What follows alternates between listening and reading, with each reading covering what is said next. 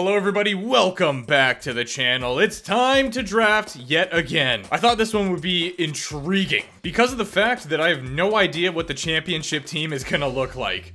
Lowest salary cap, 48 teams. I am very curious to find out what that team looks like. I've done a regular 48 team draft, I've done a highest lowest cap draft, but I've never combined them. So today we're gonna do that. Number of teams, you say? How about 48? That sounds good to me. Salary cap max, let's go ahead and bring that down to the minimum.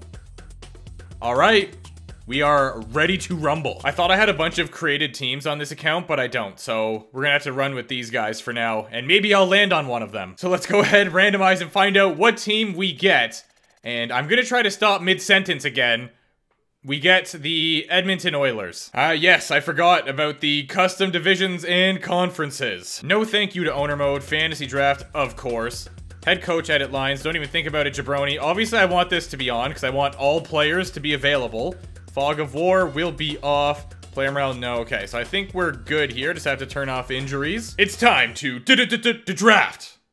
Get it? It's like Yu-Gi-Oh, but hockey. Anyway, pick number 7. Yes? Show me number 7. 24. Matthew Tkachuk. They're gonna have to take a lot of budget picks from here on out. With the first round pick of the BK, I will be taking none other than the man, the myth, the legend, Tage Thompson. 1.4 million, 88 overall. Get on the team, lad. Jordan Kyrou, another killer contract. He is 87 overall, 2.8.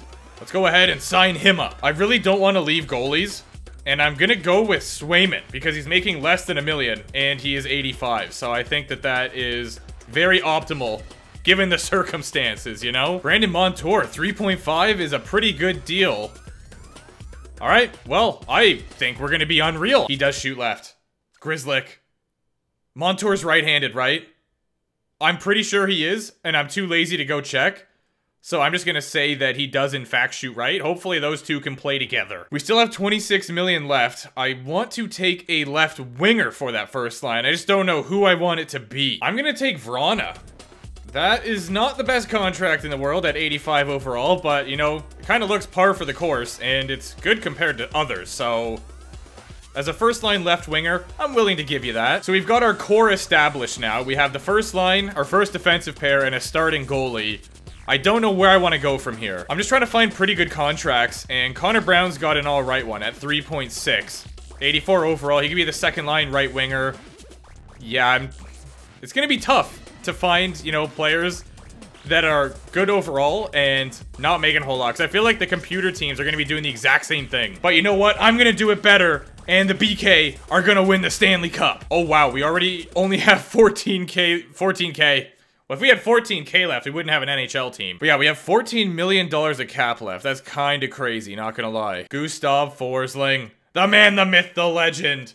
At 2.6, who can say no? Not me, that's for sure. Give me a somewhat affordable right-handed defenseman. You shoot left. Yoki Haru just jumps right out at me. He's only 23 as well, not that it matters because it's franchise mode. Well, it's franchise mode, so technically it does matter, but we're only doing 1 year, so Yoki Haru is going to be the selection for our second defensive pair. So our top 4 is solid. I need to get one more good left winger, and then it's budget picks from here on out. Robbie Fabry's a sniper. He's got 90 discipline. Big fan of that. 4-star shooting category. Making $4 million. Iafallo's on the same deal. He's a two-way forward. I don't even remember who I took for the second line, but I went with Robbie anyway. Are we even going to be able... There's no way.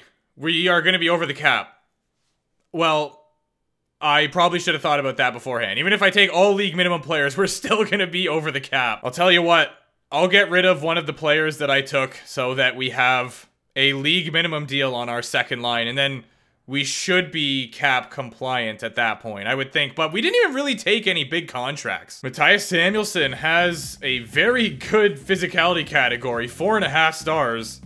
77 overall defenseman. His discipline's... Oh, it's actually 80. It's higher than I expected. Buddy Robinson. 74 overall. 4.5 star physicality. Making 750K.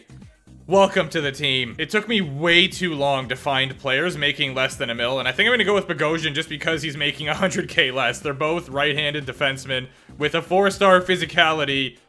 Yeah, let's go Bogosian. The computers better abide by the salary cap because I'm literally cutting players from my team so that we can be cap compliant after this. Trevor Lewis, 2-way forward, 3-star physicality. Thought it'd be more than that. Little disappointed, but I'll still take you. So we have 800K with 3 picks remaining. Yeah, if I get rid of one player and put a league minimum deal, we should fall within the cap. Like, I know it's gonna fix it for us, so I'll just have to make that judgment call, but in theory, I'm saying, you know, if we got rid of a player that was 2 mil, we would easily be able to sign. So yeah, we'll be okay. I just have no idea who I'm gonna get rid of. That is the question. Wayne Train all day. I know he's making 1.4, but I still think we would kind of fall within the cap, no?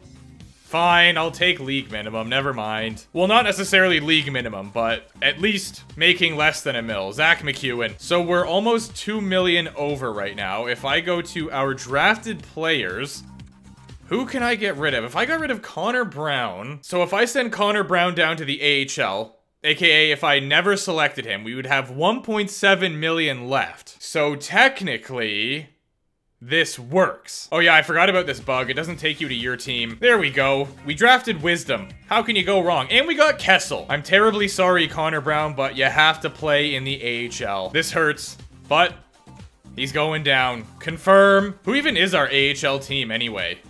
It is... Nope. Mans is going to light it up down here. They wanted Kyrou second line center, and I simply will not stand for that. We're gonna have Vrana, Thompson, and Kyrou playing together. Again, if things are falling apart, I will come do best lines. But then we've got the Wayne Train playing with Jenner and Fabry, Cates, Lewis, and McEwen. I might actually... No, I won't. I'll leave Cates on the third line. That's alright. And then we've got Jumbotron playing with Keegan and Buddy. Actually, you know what? I'm gonna move Jumbo up a line. We'll put Lewis on the 4th line. Defensively, we got Grizzlick and Montour, Yokiharu with Forsling, and then Matthias playing with Zach. Swayman's the starting goalie. Hellberg is the backup. Let's find out how this team sims. I wonder how a full franchise, you know, where you actually commit to multiple years with these rules would go. I can't envision that going very well. I'm not buying it. Did the other teams abide by the rules or no? All right, now we're talking. 5-game win streak. Make it 6. Aw, Columbus, come on. I don't like it. It's best lines time. Boone Jenner, point a game. Let's give the game what it wants. Head coach preferred lines. At least we got a +1 on the 1st and 2nd line now. Well, coach knows best, I guess. We're on a 4-game winning streak. And once again, as soon as I even think to mention it, we take an L. 17 points ahead of us. What does their team look like? There really does seem to be, in each division I'm seeing anyway, one team that is just extraordinarily higher than the others. I feel like I'm playing NHL 14 again with these sim times. It's so slow. 34 dubs at the trade deadline. Let's go ahead, find out who's available at the trade deadline. I'll keep our block the way it is. David Pasternak. 1 year left at 6.6 million. That's not bad at all. Troy Terry making 1.3, 89 overall. I'm tempted, you know. Oh yeah, it's just not gonna happen. No way. Horvat, Jesper Bratt. All right, Jari, I was going to take him, but then I went with Swayman instead. And I'm somewhat happy that I elected to go with Swayman because he's doing quite well, I think. These guys are right up against the cap as well, so yeah. Not even worth the effort. It's not gonna happen. Surely we're playoff bound. That is a tremendous start to the post-trade deadline. You just don't see that very often anymore. Or ever, really. At least not on this channel. I don't know. Do you find that on other people's channels, the trade deadline, it just goes south from there every time? Or is it just me? I think we finished with 47 wins, which is very impressive considering our start was completely horrendous. Oh, never mind. We had 45 wins. I don't know where I pulled 47 from. So Lulea, I'm not even going to try. I'm just going to call them hockey. They took the division, custom division 4, by 13 points. So they dominated.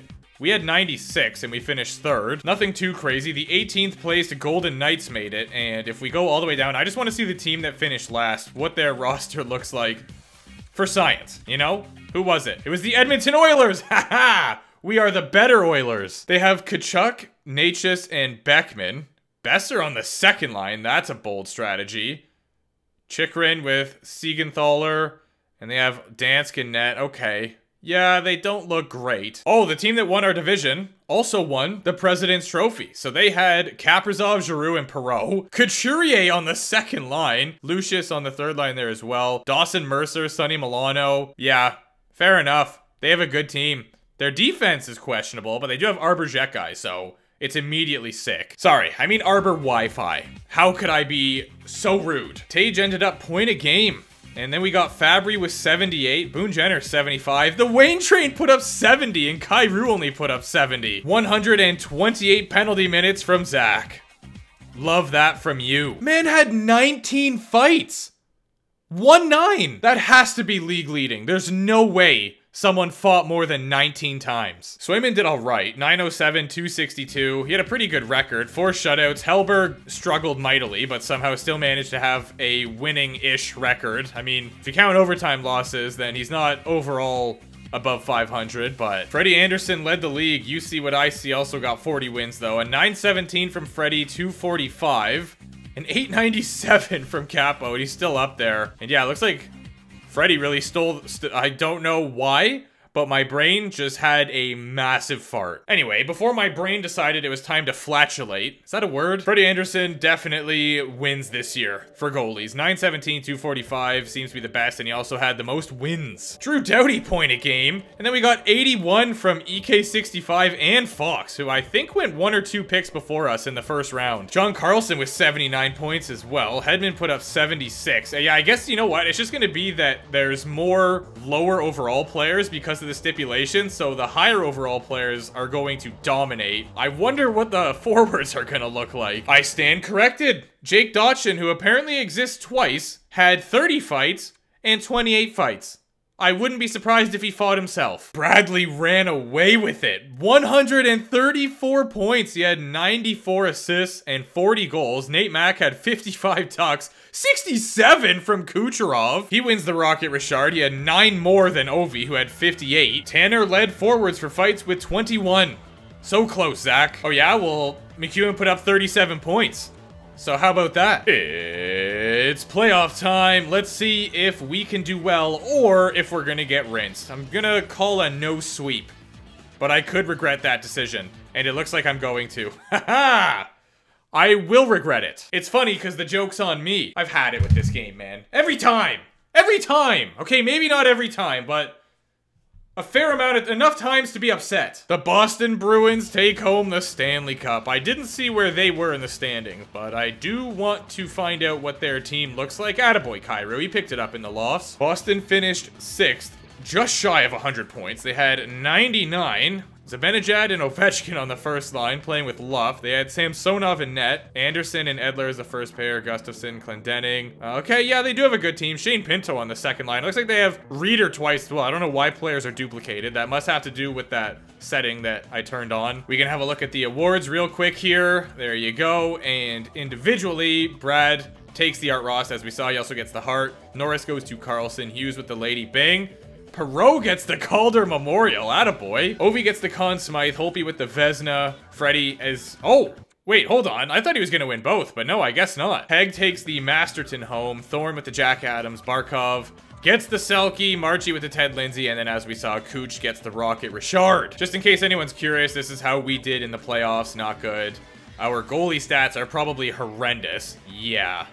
That's not a pretty sight. Samsonov did amazing, 15, 8, and 1. Well, I mean, he had a 900 save percentage. I wouldn't say he did amazing, but 917 is pretty solid, and so is a 923. Anderson led defenseman with 20 points. Drysdale's right there with 18. No wonder this guy got the Conn Smythe. 37 points in 25 games. Zibanejad had 35. We got 30 from McDusty, and there is your playoff tree. So, that was a draft, I'll tell you that much. We did end up making the playoffs, so I'm happy about that. After that start, I thought we were going to be the worst team in the league, and I really started to question whether or not the AI actually followed the rules, or if they went rogue. But no, they stayed within the limits by the looks of it. Well, anyways, thank you so much for watching. Thank you for the suggestion as well.